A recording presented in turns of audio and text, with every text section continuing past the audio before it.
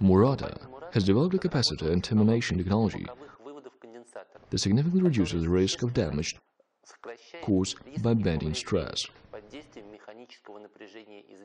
The GCJ and GRJ series of multi-layered ceramic capacitors use the company's new soft termination technology and are based on Murata's leading GCM and GRM series of multi-layered ceramic capacitors for automotive (GCJ) and consumer device (GRJ) applications.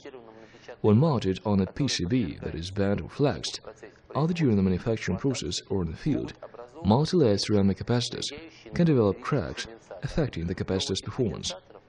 The new soft termination type reduces the risk of stress damage as a layer of conductive polymer is applied within the capacitor's electrodes. It is elasticity of the polymer that reduces the bending stress in the capacitor. In tests conducted by Murata, soft termination multi-layer ceramic capacitors were soldered with 200 GCM thick solder to a typical 1.6 mm thick PCB. The board was then flexed. The soft termination versions typically did not suffer any stress damage after a board had flexed 5 mm. The terminations of standard Murata multi-layer ceramic capacitors had 3 layers: the innermost copper, the nickel, then tin on the outside. The GCJ and GRJ series, after the copper layer is added, conductive polymer is applied to the outer electrode.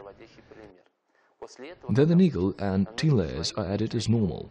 The process does not affect the equivalent series resistance, ESR or current rating, so the GRJ and GCJ series capacitors have the equivalent properties of their GRM and GCM counterparts. GRJ series are available in 250 volt, 630 volt and 1 kV rated voltage.